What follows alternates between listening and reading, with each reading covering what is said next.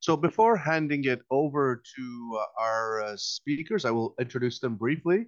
I will go in order of the images that appear on your screen. Bruno first. Bruno Polibert is an associate prof at Educational Science and academic director of Centre de Pédagogie Universitaire at Université de Montréal. He is a researcher, member of the RISP and the Education Fund de Capacitation du Laurent.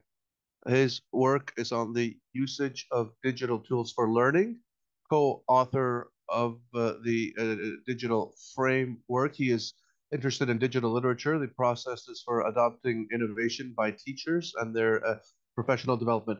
His research currently is on virtual reality and artificial intelligence.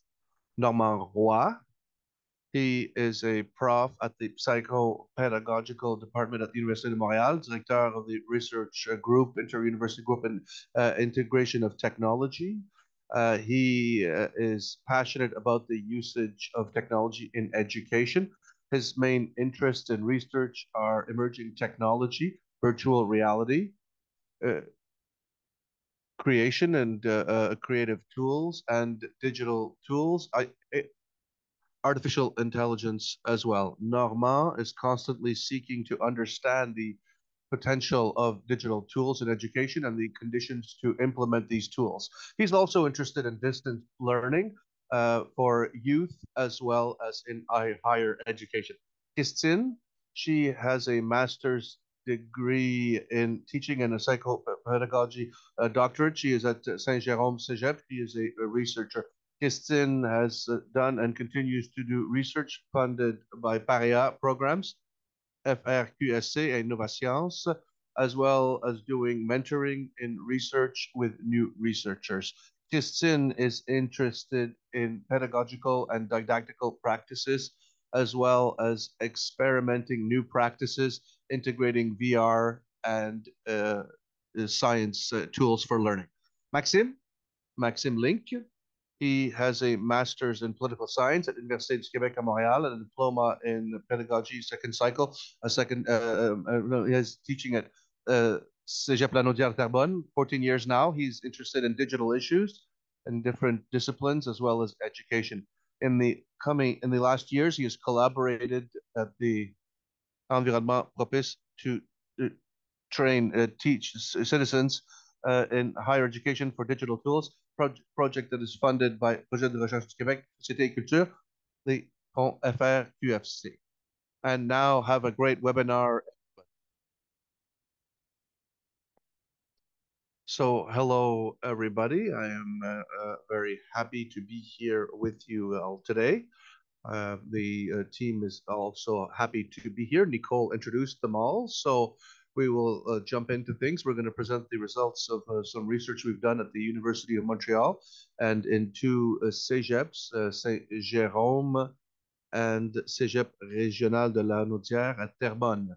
So the plan for the presentation, we're going to shortly introduce the project, then the results, the perceptions of the students and teachers on ChatGPT and generative AI, the knowledge of artificial intelligence and literacy in artificial intelligence, the principal usage of AI in education, teachers, and students, ChatGPT more specifically, issues and challenges related to using ChatGPT and generative AI, and then managing ChatGPT by teachers and educational institutions. So to participate, first, we would like to get to know you a little bit more. So we're going to use Woodclap to see who is with us today, 94 participants. So we have a couple of questions to ask. If you would like to participate, use your mobile phone or on your computer on wooclap.com or scanning the code that you see. So if I go to WooClap, we can see here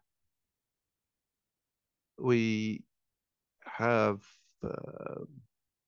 a lot of guidance counselors, a lot of teachers, some library personnel, librarians. There's 94 of us. So I'm going to give you a few moments here We're expecting at least 75% response. I'm just going to give you 30 more seconds.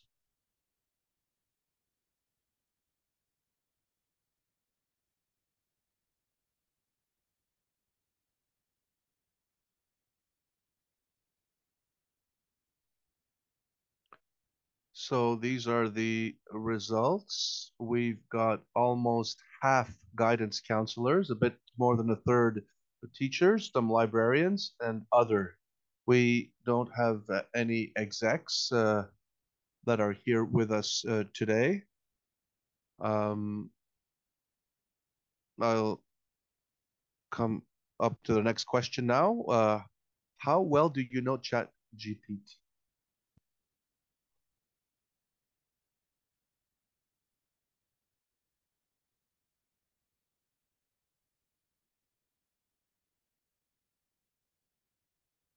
So answers are coming in fairly quickly. I would like to call your attention to this. Is very interesting because we have nobody who doesn't know it at all, but it's pretty much average, medium knowledge, and some people know it a little bit, and others fairly well. So we're going to see if that correlates to our study.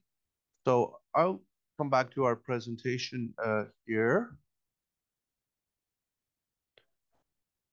So the issue, November 2022, there was the official launch of ChatGPT as a technology that had the quickest adoption rate in history in reaching a very high level of usage in a few days only. In September 2023 is the first time a school year started with ChatGPT. We talked a lot about plagiarism on the public forums and in discussions.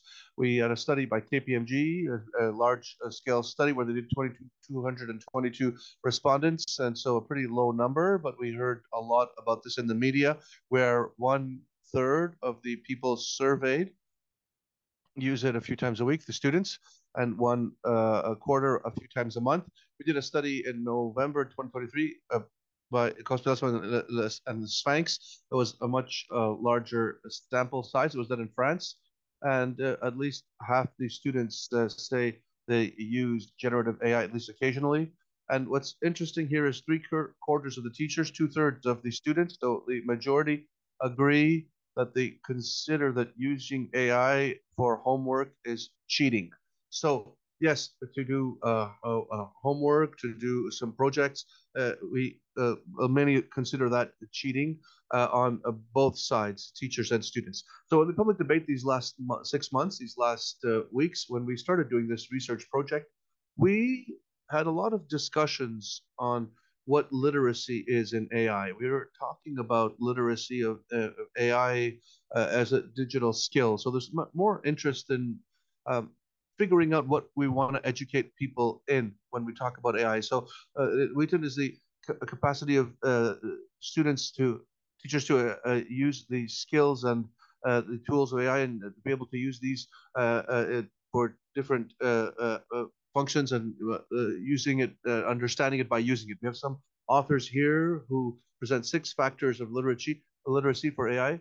Look, Al 3, and we Lepage. That's us. We just deposited our thesis. Lepage 3 factors are 3 dimensions of AI literacy: the technical, pedagogical, and ethical as well. And we have some elements in our questionnaire that are related to these elements. Our research project, we have the uh, supplementary objective here. I'm just going to present the main objectives. We wanted to measure the level of literacy in AI for the general educational population because we had some guidance counselors and library personnel and some administrators as well. So it's not much representation for librarians and administrators, but we wanted to see what people thought, what their questions were. We had no positive or negative bias technically or technology-wise. We wanted to have a balanced approach. So with this balanced approach, we wanted to describe the opportunities and for GPT for teaching and for learning, as well as the issues and challenges relating to using it.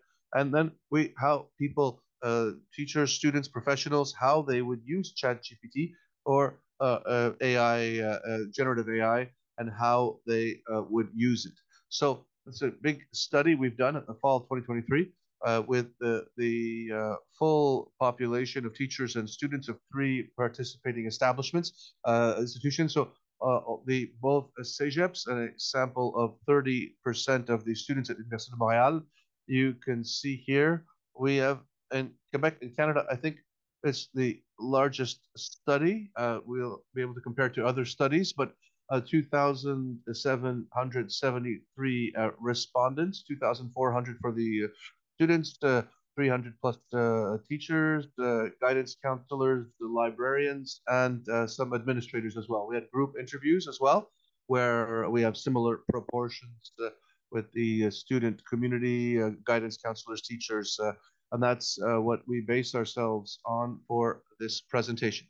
So we will now, sorry, talk about the next section, perceptions of ChatGPT. So the first question we asked, we asked it to the participants. We see that we're in the same proportions here. There was nobody who had no knowledge at all in ChatGPT. You're here, you're informed a little bit about it at least. When we asked the question to the community, we were about 10%, but it goes up to 40% that consider that they're a bit or medium knowledge. And if you look at the experts, we're about 6%, 9% for the teachers, 6% for the students. So the knowledge of ChatGPT in September 2023, we go back in time a little bit, there's a good proportion that did know ChatGPT very well.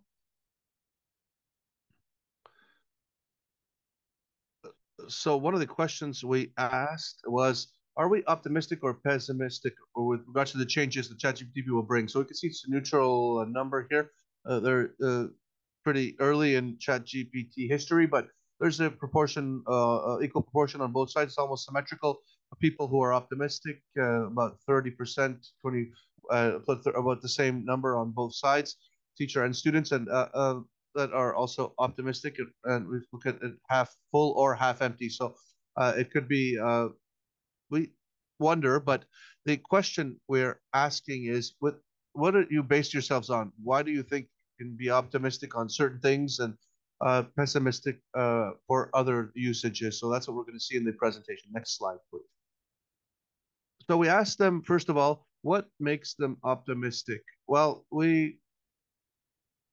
this is an open-ended question. We're optimistic for research and information. It could be a very good tool to support education and the gaining time and be more efficient in searching for information, but that is an important aspect. We also have some text here to show what we mean. On searching for information, it's easier to have access to information.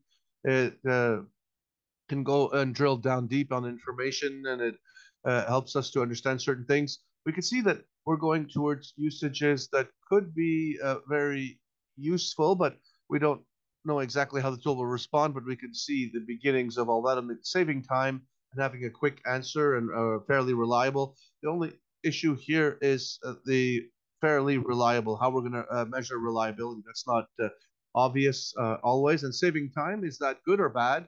Well, we don't know. We can see it as a good thing, however. So last slide for me. So here we ask the question, do you think it will change the education industry, college and university? People are pretty unanimous that it will change.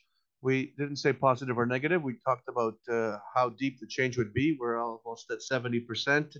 If you look at people who think that it will change on both sides, teachers and students, 70% on one side, 72% on the other. So it's around the same proportion that agree that things will be changed because of this technology. So in our research, we also did some interviews with 32 people, group interviews with 32 people from the community, 22 people from the teaching staff. And then in these interviews, we asked people to describe very frankly, their perception with regards to ChatGPT with open-ended questions, and the word clouds here that are represented. The size of them is proportional to the number of people who brought up these themes, these issues. So we can see here a lot of the same language comes back again, and perceptions that are positive and negative. So if you go to the next slide,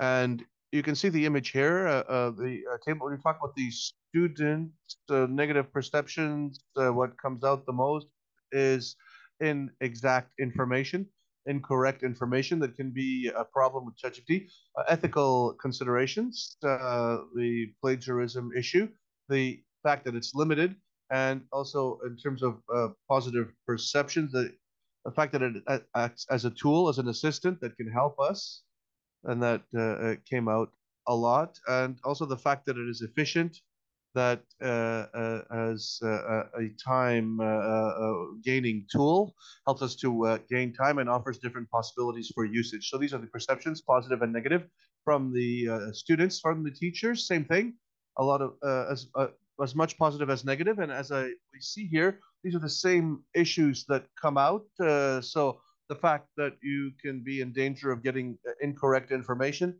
ethical considerations as well, the fact that the development is really quick, fast, and that it's limited, plagiarism issues as well, and positive perceptions now, the fact that it can act, as we lost the slide, the fact that it can be an assistant and that is efficient, effective. So we have a few quotes here to Leon, a student who says that it has biases and false information that can be present because it has no knowledge of the real world. It's not like Google. So just to tell you, we haven't necessarily chosen quotes that illustrate one side or the other. These are quotes that reflect the word cloud that we have been. Isaac, a student, he says, when I ask him questions in my area of expertise, it loses its place quickly and gets lost. It makes mistakes and doesn't correct them or corrects later on. So Mario talks about, the teacher talks about hallucinations because ChatGPT does that sometimes, information that is completely false, wrong, or does not make sense. So for positive perceptions, the theme that came out the most is the assistant usage, using it as an assistant. Karine thinks that it's a great tool that can help a lot. Mathilde, the student, also says that it's very useful as a support tool. For example, to do text revision corrections or correct code. And Raphael, as a teacher, as a ChatGPT as an assistant, his the task is to do repetitive and easy tasks that we don't want to do as humans, that will save us time because we have imagination and creativity. So we make it do base tasks. So I'm going to talk about the knowledge of the artificial intelligence and the literacy on artificial intelligence very briefly. So the first thing is we ask all the people involved what they did for information to get information about ChatGPT. The first means is information is to have discussions with colleagues. That's how people learned about ChatGPT, the teachers and students, by discussion. The social networks are a tool for students, mostly for teachers, the online resources and literature, and then participation in the discussions, conferences, or webinars. There's a lot of that. And 1/5 approximately of the teachers said they participated in training activities. Was interesting, but also we had the participation in workshops, but it's really low. It's barely on the screen. So there wasn't so many workshops of this type of on-hands training for teachers or students. So how well do you know ChatGPT? I will look at this pie chart again. We've already seen it. It's pretty much 60% that know it fairly well, well or really well. You can see here, these are the scales of the literacy tables for ChatGPT. That was for 1 to 5 with an average of 3. You can see that the level is really average. We have excluded from this table those who answered not at all, but the level of skill is not very high in general, but the sensitivity to ethical issues is very high. That's good news. So 4.5 on 6. So the capacity for usage, or the capacity to use it, there's something surprising is that the students, probably the capacity to use this tool, their capacity corresponds to their usage in real life. So with regards to technical ability for students, we see a big spread between the usage and technical knowledge from teachers and students. So we see this spread as well with professional people as well, with guidance counselors and librarians. For teachers, it's pretty close. The teachers seem to use it and know somewhat how to use it. So we have a question here that asked for a definition of what ChatGPT is. Some examples. It's a conversational agent specialized in language. It's a way to measure literacy. It's not a very complete answer. Another answer here: a conversational robot that uses AI that allows us to have access quickly and for free to an infinite quantity of information. It's not a perfect definition, but it's a another one here is a conversational tool that scrapes the web and synthesizes content available from the web. And another one is there's a web interface where a computer program based on a language algorithm uses machine learning and to generate text and with language models. So that's a closer definition. We questioned the respondents on the trust in their definition, and we can see here for the students it's really average, and for the teachers what corresponds to the uh, parameters that we measured for knowledge of AI. It's not really high, but it's still higher than the students. So in terms of strategies to obtain answers with ChatGPT, it's pretty interesting because we see here different strategies, good ones and not as good strategies. So uh, ask clear, concise, and simple questions. More than half the people said that. For me, that's not the right way to interact with ChatGPT. You have to give him a lot of context. You have to specify a lot of things and really give a lot of dimension to the question and be more in a conversational mode. So keywords, that's a bit worrisome because you want a more complete image than just keywords. Trial and error, that's a little bit better, but the only category that corresponds to the right strategy is to detail, define, explain, specify, ask more questions, and really get into detail. So there's only a quarter of the people who answered that, but it still remains interesting. So for usage of ChatGPT, we had an open-ended question for which we received more than 2,000 answers that asked what were the ways you were using ChatGPT. So for the student community, we noticed that the main usage of ChatGPT, depending on the number of respondents, so first is to search for information, and then to study a subject. So when the students use ChatGPT, they use ChatGPT to study, to drill down and help them understand certain notions, to revise an exam, for example, for a educational activity. So it for more than 200 people answered in this way, generating ideas, revising text, writing, translation, praising. So these are the more frequent uses. You can also look at the usages that were given and categorize them into four. The usage more with programming and mathematical operations, so a bit more than 30 answers. Uh, More text-based usage, where there's a lot of usage there, generating ideas, revising a text, etc. And for studying to help us to drill down on a subject, and also a few related to studying that are a little bit less frequent. So the respondents they didn't only want to describe their use, but to judge the quality of the answers they got from ChatGPT. So we see that for different usage, the quality of answers is good or very good. So uh, we search for information, studying a subject, revising the text, generating ideas, usage for which the quality is good or very good, and the usage for which the quality is bad or very bad.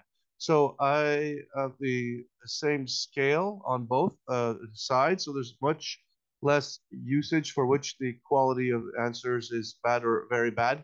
So in the three main ones, studying a subject, tracing a text, and researching information, searching for information. So they said that the answers given were not as good. So what the students say on this, because we asked them these questions on their appreciation of this tool, but to justify and to drill down a little bit on their position, um, the usage that we see most is research of information.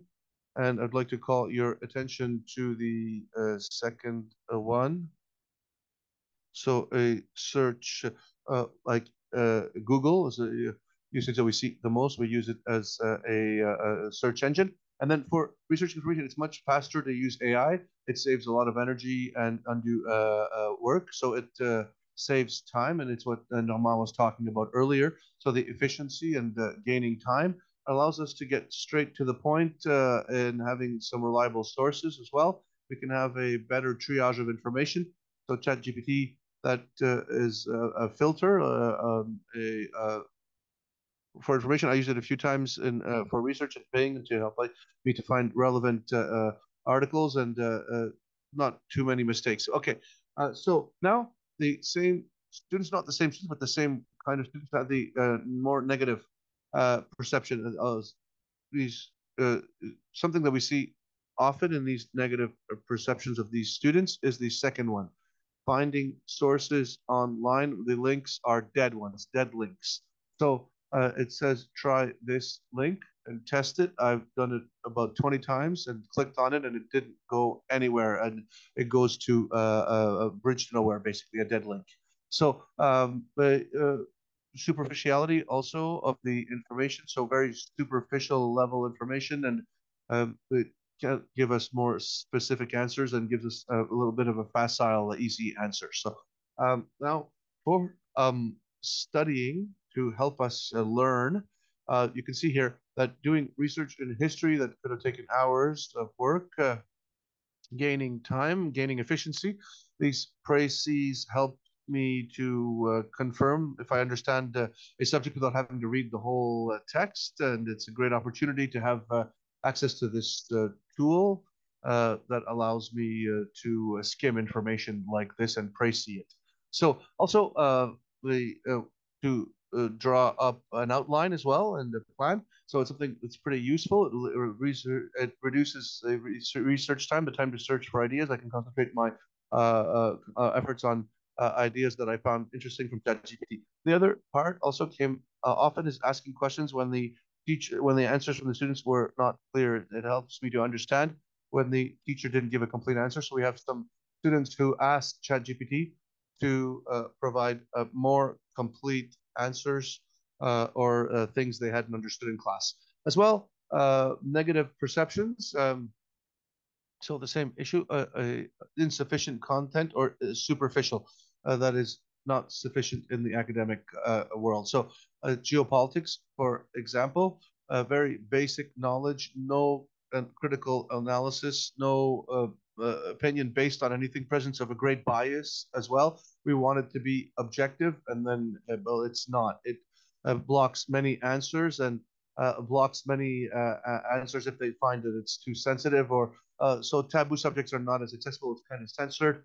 So in red, the ideas were already known and for me. So once again, that superficiality in the answers and a bias that was present.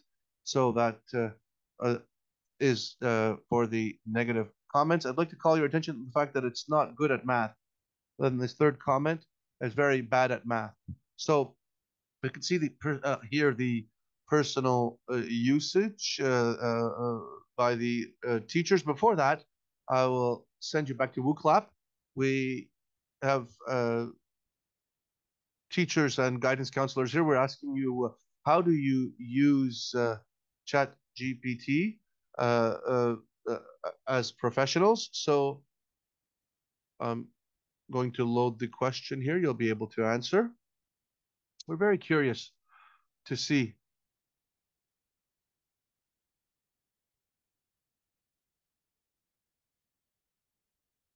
No usage for now.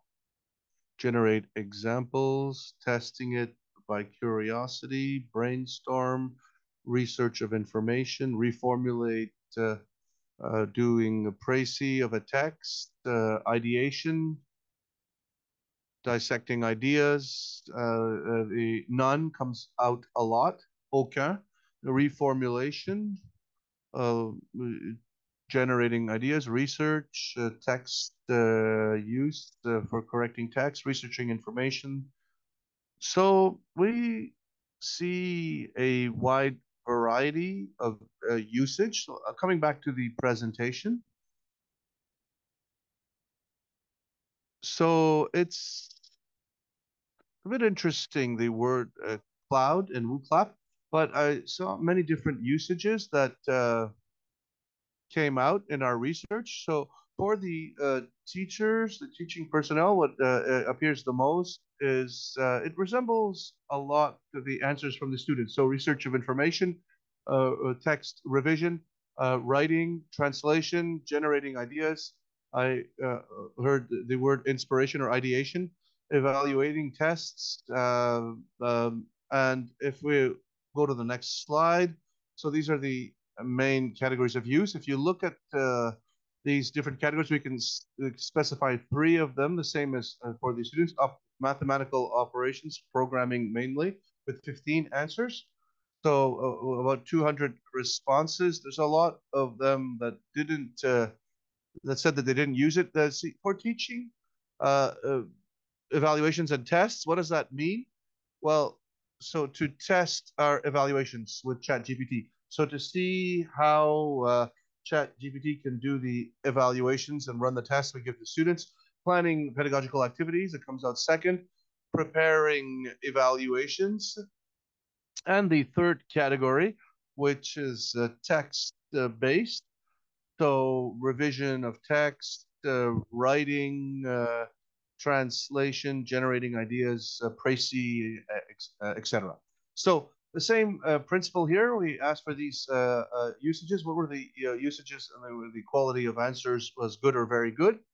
So for the teaching personnel, there's research of information first, there's translation, everything that is text-based, revising text, generating ideas, and for usages where the quality is bad or very bad, we also have research, search for information, and the comment that Nicole just put up in the chat, there are different ways of researching information. There's maybe an explanation there that you can use to find information. Testing evaluations as well, where the quality was bad or very. And there's part of the explanation here on the types of research that we do in the comments about the efficiency of ChatGPT. So you can see here there with specific questions for key concepts to evaluate if it was a source of information that was useful for students. The answers obtained were better than what I expected for certain concepts. In the same way, testing the capacity of finding information on concepts that are very obtuse or very specific in science. The content was very good and the answers were excellent. Or maybe explore a subject that I don't know very well. So there's some paths for new exploration or testing experimenting different things, if you will, regards to positive usage. Now, the negative perceptions, we hear this a lot, and the students mentioned it, but for teachers, it came out much more. Uh, but to find references, scientific references, the most of the references didn't exist. So finding information answers seem good, but they're invented or they're wrong. A lot of hallucinations, and frequently it's a source of bad information, and there's not a scientific source or artificial source of information. So there's a presence of bias as well. And I question ChatGPT on the gender theory because it's a social science uh, area that is stuck on a certain agility. And I found that the answers lacked a lot of nuance and had an ideological bias. So that's one of the things the students said. For translation, it's where we received the comments that are the most unanimous. In general, translation of text is very good, very useful, much better than classic translation tools. And it may interest language or linguistics profs who are listening to translation. You have to do some corrections and you have to fix things a little bit here and there, but it's general very efficient. From French to English, translation is impeccable. About no corrections. I compared the answers with a professional translator, and it came out very good. So where it's a bit more negative is when maybe you could reassure some teachers that haven't tested their evaluations yet, but when you look at the tests that were done, and so on for example, a composition, an essay, so they went around in circles, lack of structure, very general and superficial. The references were false. So propose one of these subjects for school course project. The answers were superficial, go around in circles, and the answers were wrong, hallucinations, and incorrect information. And so I copy pasted the evaluation, and it didn't respect the rules and didn't follow and didn't really work out very well. So that came out very strongly. Now, challenges and issues for teachers and students. So when we asked the question, we did a basic analysis, semi-automatic analysis, to really see that it's around the keywords, plagiarism, cheating, and there's also this idea of loss of competency, loss of skill, and depending too much on this tool. So we look at the coding, the word clouds we've had from the interviews, and the biggest issue that comes out is plagiarism, loss of aptitude, so loss of skill, or will we allow AI to replace us? And on the left here, for the students, we have this inexact information, the quality of data, the quality of the information, intellectual property, and evaluations and learning as well. So the same type of issues and risks that are brought forward by both students and teachers, this idea of plagiarism, inexact information.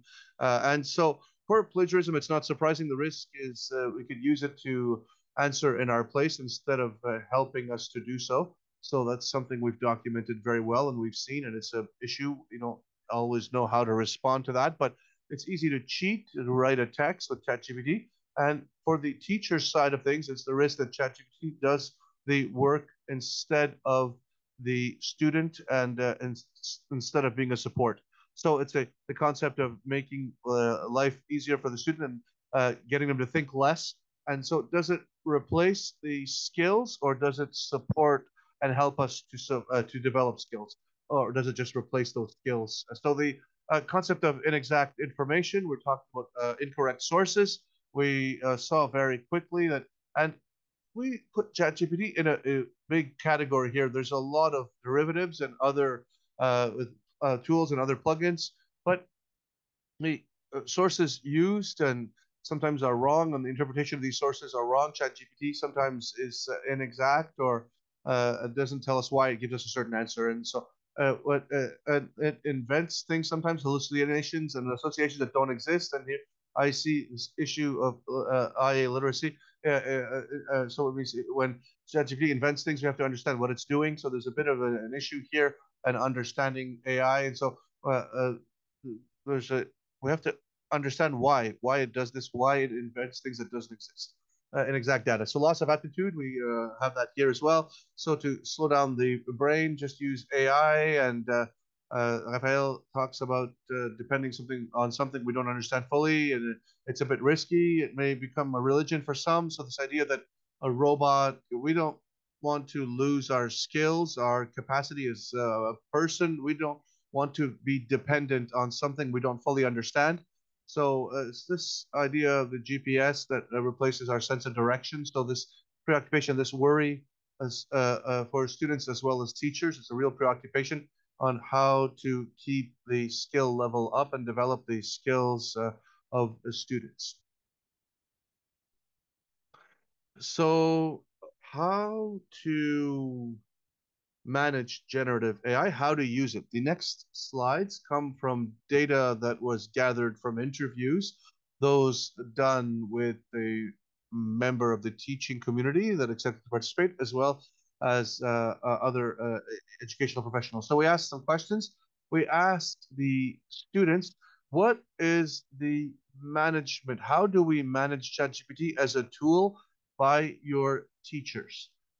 So the most people said just allow us to use it, then train these students, adapt our evaluations, integrate chat gpt in classroom activity, train on the usage of this tool, and two people said limit usage. So to allow usage, it wasn't in contradiction with not allowing usage at all. And so there's a student here who said she said that don't use it. Well, why? She said it's not smart to tell us not to use it because it makes us want to use it even more and motivates us even more to go and explore and use it because it's verboten. So for training the students, well, there's a student who said, well, of course, if we want to use Chat GPT more for education, we will have to have some training, some teaching on how to use it, how it works,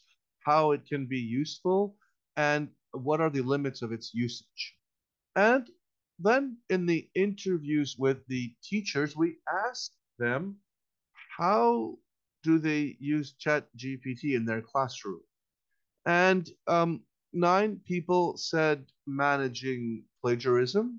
Nine others said allow usage, training the students, adapting evaluations, uh, train people on using ChatGPT, and limit usage for answers. So managing ChatGPT by the teachers that participate in the interviews. And so to manage plagiarism, well, I think you have to have some tools. Sonia says this. She's a teacher. She has to have some tools to catch the teacher. She talks about the value of diplomas and the reputation of the educational programs, but also something that I heard from students, the students that are honest, nothing bothers them more than knowing that some people beat their score by cheating. So to allow full usage, there's a teacher who says, I give the possibility to use it for the simple reason that I cannot control the usage. So rather than putting their head in the sand, he understands that people are going to use it regardless. So another thing we asked about the teachers is how can you manage ChatGPT on the institutional level? And the answers obtained is to train and educate the teaching staff to have a framework for usage, regulate the usage by policies or frameworks or regulation, or to cite to say when you're using it, respecting academic freedom, and also allow full usage. So for training and educating the teachers, Nathalie said we should offer free training, continuous education, and have that as part of our job, how to use ChatGPT and what are the best practices.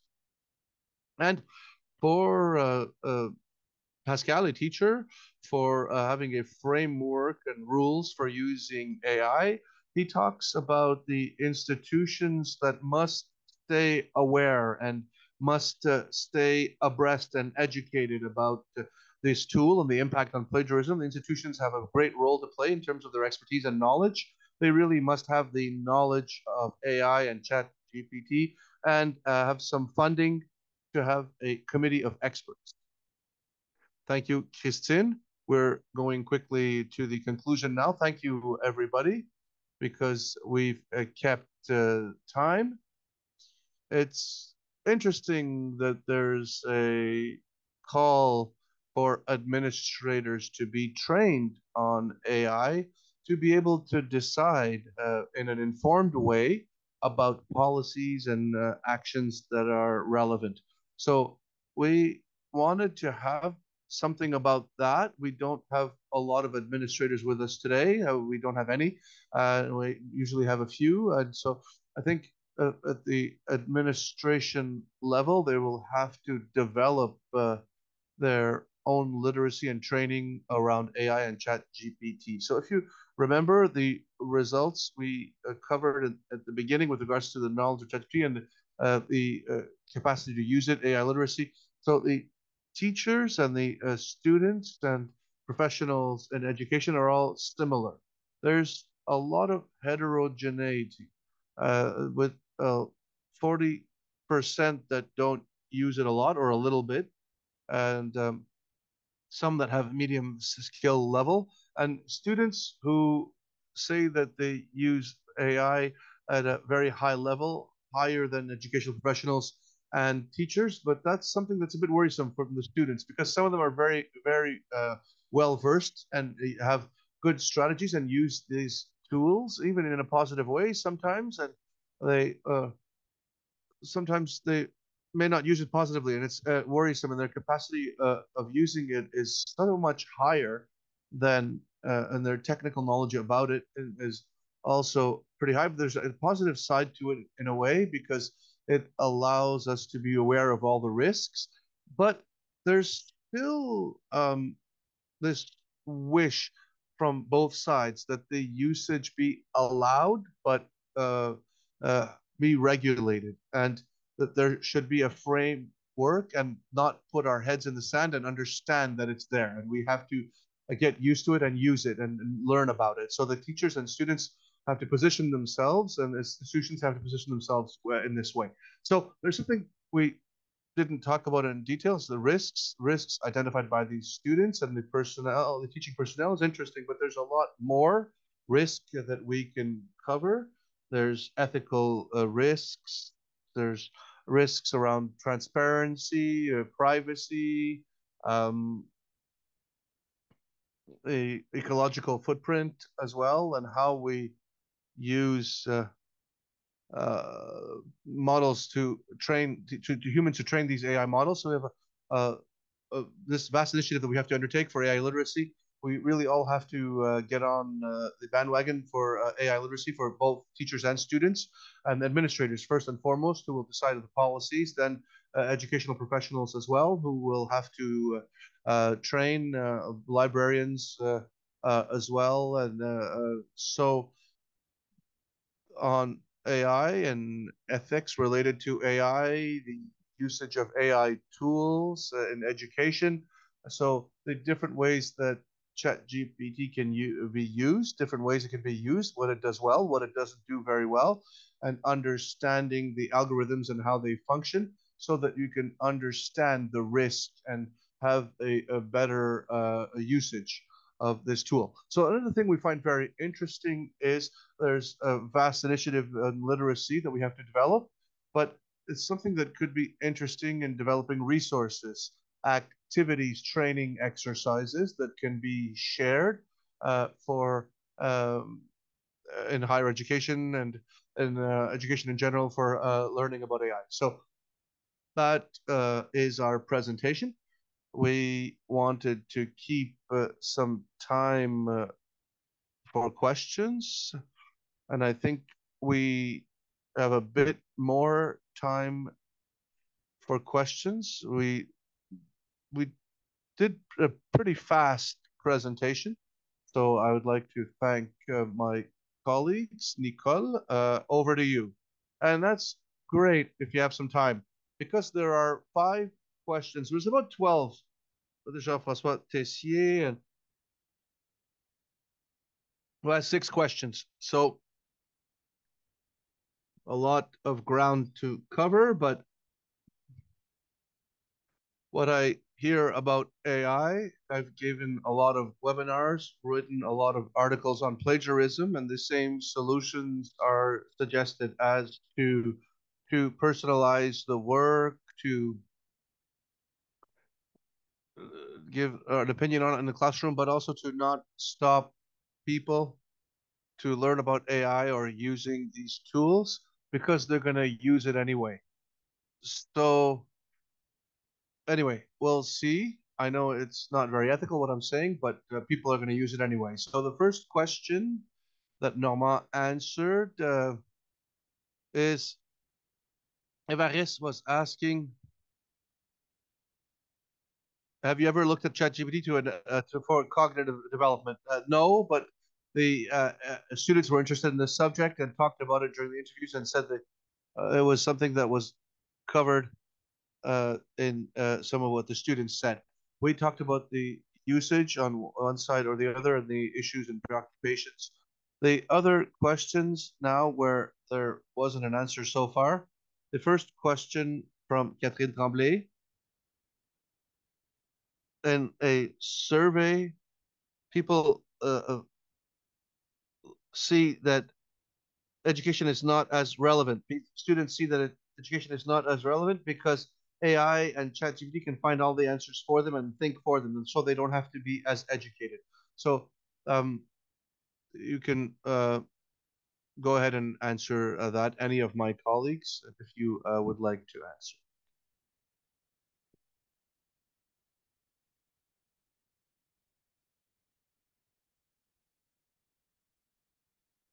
What we saw in some of the open-ended questions was a bit of this issue, and I talked about this earlier. The fact that, well, and anyway, I don't have to read this over again. I could just use the Chat GPT to, and so uh, what comes up a lot is laziness. The fact that I even worried some people said I think that I may become a bit lazy intellectually. So normally it wasn't a repudiation of education or anything like that, but there was a preoccupation that was very clear about this laziness that would grow through time with Chat GPT. I think that it's a real risk in the sense that we can talk about being dependent on it, but the fact that for a tool like that, um, uh, for augmented intelligence or hybrid intelligence that combines both types, AI and human intelligence. So the AI will be used for developing cognitive capacities of humans. So So that means that they have to use it to help us to increase our intellectual efforts and not use it too much as a crutch. But there's a real risk, and I didn't see this in the research, but I heard this a lot in conversations in hallways and students that worry. What's the point of of learning all this if we have AI now? So this is a very incomplete answer, but it's a very relevant and pertinent question. Now, questions from Jean-François Tessier. Will the government will adjust upwards the competency of the programs and the general skills to include digital literacy, in your opinion? So will the government level up the skill level in the programs for digital literacy? Well, it's something we would like to do, and I'm just going to segue into you call it something. Somebody asked the question. I'm segueing into that, but they talk about digital literacy, AI literacy, this idea that the skills that we have to develop is there's AI literacy, digital literacy that we have to develop in the AI age. So we have to think about that eventually how this literacy, this knowledge about AI relates to digital skills and also in educational programs, all kinds of education, because it's said everywhere, and there's one of the conclusions of the Conseil d'innovation du Québec, and we will have other information next week with the Conseil supérieur d'éducation on the importance of developing certain skills and competencies with AI and how it's going to influence the job market. So yes, this is work that we're doing to actualize the landscape, and of course, but there's a lot of things to work on. It's going to take some time to see how it can be included in different educational programs and technical programs and different levels as well. Sometimes it could be very influential throughout different subjects at university and different levels and in agriculture, for example. So there's a lot of thinking and a lot of exploration. And so one of the doors we want to take is should we do it separately or within the framework to develop digital tools? We have to use that. I think that's we have a good tool there. We have to use the AI lens with that framework for digital skills. We have to make these adjustments in time. So we have something we can add, some activities we've done in the digital education days, and some exercises. The participants would see all the different dimensions of the digital frame of reference, digital tools that we are developing. So I think Christine will answer. Is it possible to prove that there's illegitimate use of this tool to write text at home? Well, it's a worry that came out a lot from teachers to say the tools currently offered to detect plagiarism through AI are not up to speed. So to prove uh, that, I would say no, we can't really, but it's more by raising awareness and by education and other verification methods. Like as soon as there's a doubt, to validate the work that was done, because I don't know if my colleagues can support me on this or not, but I don't think you can prove well, Normand can talk about the best tool possible. For me, independently of the value of the tool, it's a strategy that I find very doubtful to use software. Not necessarily doubtful, but questionable. But to use that 100% and to trust it 100%, I don't know. See, Charles Desjardins was talking about this on the radio. Uh, he, I found it very interesting. He went to Catholic school, and his writing was so good that he was accused of plagiarism. His mother defended him, but there was such a motivation, and that she decided to prove to everybody. Well, first, his mother went to bat for him, and he was proven right. And the teacher was suspended for a few days and had to apologize. So, what do we do with false positives? 92% is fantastic for a tool like that, but what about the 8% who really did the work and that are falsely accused of plagiarism? So there's all kinds of problems with false positives. I know, Normand, you thought about this, so over to you. So, well, I say this a lot, but the race has been lost, but independently of the tool, there's GPT-0 and there's ChatGPT. There's a you can have your own detection tool, and there's too many false positives or too many false negatives. So the door has been open, but we have to think about certain forms of evaluation. I think that there's an issue there. The solution is not fully developed yet, but we'll be able to really prove that it's been written by AI or not, or if it's plagiarism, of people used three tools, a bit of AI, a bit of Antidote, a bit of other software that can paraphrase that. So imagine then what it'll be to dismantle, to disentangle all of that. So I don't think you'll be able to really do that. People are worried about that. It's a legitimate fear because they really want to find ways to evaluate it fairly. But in thinking, sometimes you can use other tools, other strategies, and to look at the final project and the product, and to me and Bruno think about all the different steps to document a project and to document your work and different ways to do that. But it will always remain an issue. I think it's not an issue that we have an answer for today. I agree with you, ladies and gentlemen. That's what I was saying at the time when I was giving workshops on plagiarism. Evaluate differently. There's not just essays that can allow us to evaluate a student. There are many other tools for evaluation.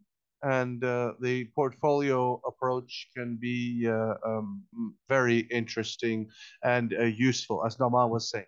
So, for plagiarism tools, with Return, which is a detection tool that uses AI, and it generated a lot of false positives. So be careful. So Turintintin is a tool that you have to be careful of. So questions related to plagiarism. Um, Another question. These are fairly extensive questions, and time is fleeing, but I'm going to ask a few. Well, we have a question related to what we're talking about for plagiarism. Robin asks this question: what is your position facing using a clause in the rules that would stop using these tools, that would not allow anybody to use AI tools? It is There's rules, that says that you can't use them unless it's explicitly allowed in the class. It's a in the regulations. So plagiarism for both cycles of study for superior education and at the Université de Montréal, and it's not possible to use these tools unless it's explicitly allowed. So, but I don't think that's sufficient to just worry about plagiarism. There's a lot of opportunities in education that can need to be regulated with AI, and so sorry. Yes, so we will, Jean-François, we will come back to your question, but a lot of other questions as well. So we will talk about Raphael's question: how to do a verification of plagiarism by AI. We talked about that. There are other verifications that can be done, other ways to verify. Um, I don't know what you think, but as we were saying, there may be ways to change the evaluations instead of verifying the work that was done, that may be a source of plagiarism. So if you want to have more specific information, if you want to give more information, go ahead. There's also, Marie says, is, is AI not part of digital literacy? Why do you separate them? Or what is the next step to go beyond simple perceptions and have some knowledge and understand the ethics and the usage of AI tools with the general population? I think Norma already answered part of that question. Well, I've already answered that I agree that for that aspect, but the second part is the knowledge and ethics. One of the challenges we had and we were asking about when we started this study is the people, the perception in the beginning. If we ask for specific questions, too specific, we may bias the answer. So if we want to go a bit further and open-ended questions, it's not, we don't exactly know what we want to evaluate or measure in terms of knowledge or ethics around AI, but what do you do?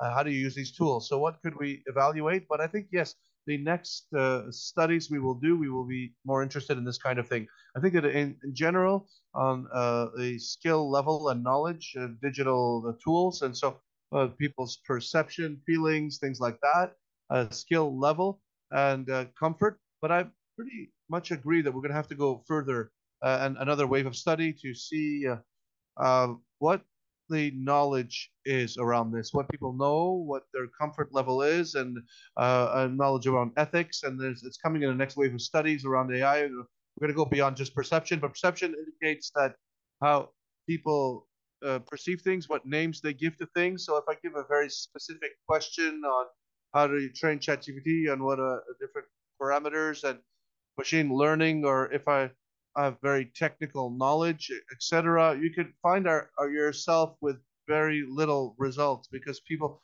So there's an issue there.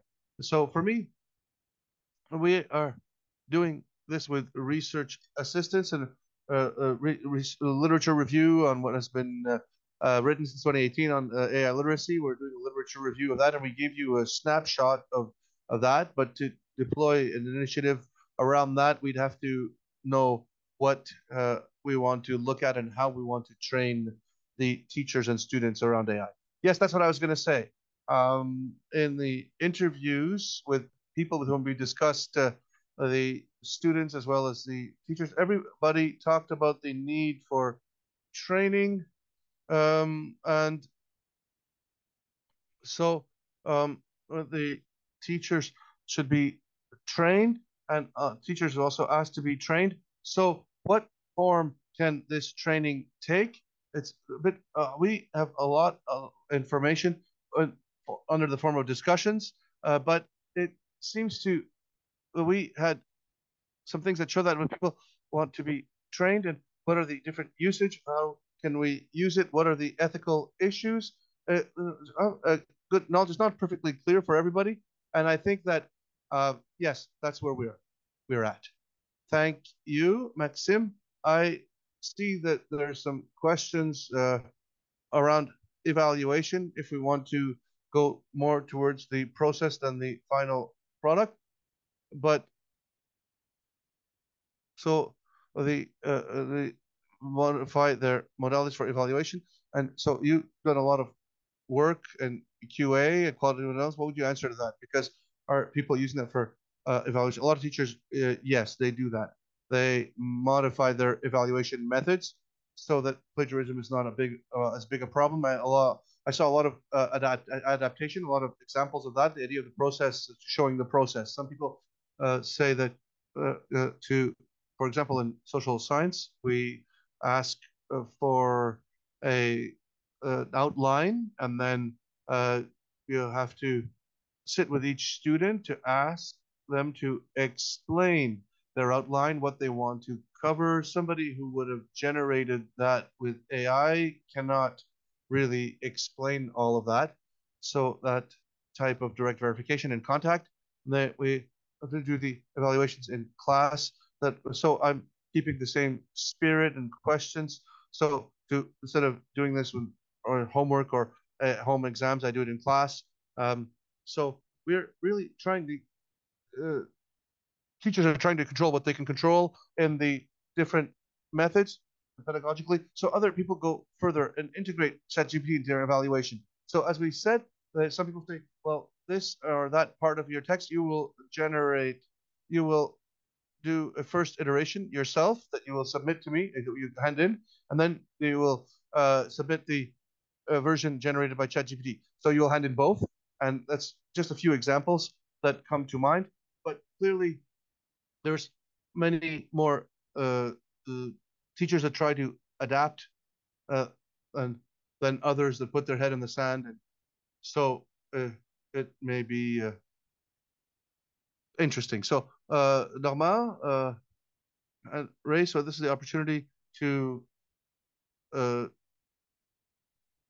draw a conclusion on this subject. So let's go around the table here. Normand, Christine, Maxime, any final thoughts? Well, I'm just gonna take a question in the chat. It'll be my closing statement. Yes, we hear this a lot. The students are going to use it. It's there. It's on the labor market, and so. What I hope is, though, we don't necessarily have to use ChatGPT to help us with writing. What talked about that. We don't want to replace human skill. We have to develop our skills with AI on the job market, on the labor market, how we want to use it, and what we're using it for. In education, I think there are some places where we don't need to use AI, but we have to be able to train and have understanding of this AI tool to be able to mobilize it and use it in different ways. So I don't think that it has to be everywhere in education. I don't think it should be a crutch because it can write an email for me for the rest of my life, but I have to learn to answer emails myself. But this tool will be available, so I have to be able to use it. So for me, this literacy, this digital literacy, the AI age is important to integrate. One day you will see a illiteracy as we saw for digital illiteracy in the 2000s. So I think there will be some thinking around somebody who doesn't know AI. Will he be 30, 40 years from now? Will it be an illiterate person? So we have to see. We have to go back in time. We have a time machine. We saw this change in paradigm with digital tools as well. So I don't know. We have to train on. Well, the closing remarks, I already gave you those with the last answer I gave. So many of the data come from research shows that we are at a point where we need to teachers and students, we need a relevant training, education. What form it will take, who will give this training exactly, and what it contains, we don't know yet. But with this training program, to be able to raise awareness and educate people, I think that it's very important to raise awareness and for be able to use AI adequately. And it's beyond that. It's in interviews, and I saw that too. I saw this in the chat as well. There are teachers that have a bit of a head start and using it for evaluation, and they just want to share their knowledge. And so I think that that as well could be interesting. Thank you, Maxim. Yes, often the institutions are a bit behind on these issues. Institutions in education, especially, they're a bit behind. So for me, we have to catch up quickly.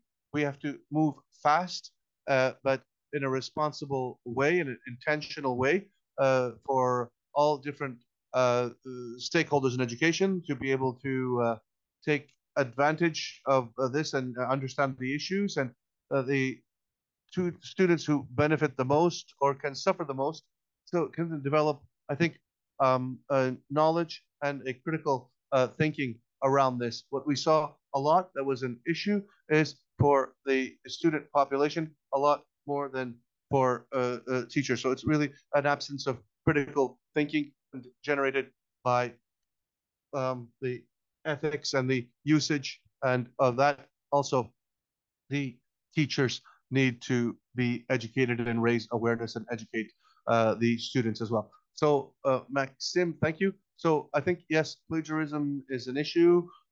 We have to worry about that. We have to not make it the center of everything. There's all kinds of other issues, a lot of other biases, preoccupations, a lot of risk. But I think we have to be able to promote a relevant and responsible usage of AI in superior education. I think it's possible, and it will transform the educational sphere. And we have to be in the sweet spot is to try and use how we can use it ethically, responsibly, and allow us to build skills and develop education. I think for that, we shouldn't be limited on one ped day here and there. We have to have a training program that is pretty extensive and to train all the stakeholders in education. Nicole? A lot of questions and answers today, and answers that bring forth a lot of questions. For me, it will enrich my understanding for sure. And at the same time, a lot of these worries that are totally legitimate. And I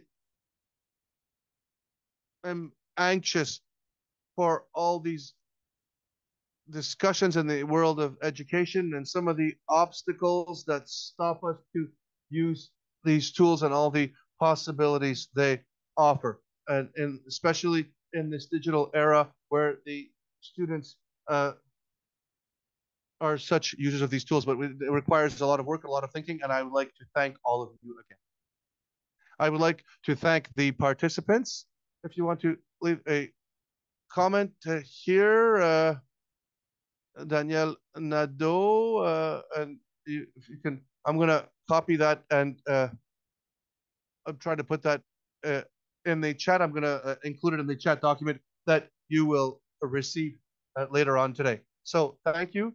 Thank you, Christine. Thank you, Maxime. Thank you to all the participants. Thank you, Bruno. It was very interesting, and I hope we'll have the opportunity to continue this conversation. Thank you. Thank you to the AQPC. We'll see each other at the AQPC at the colloque.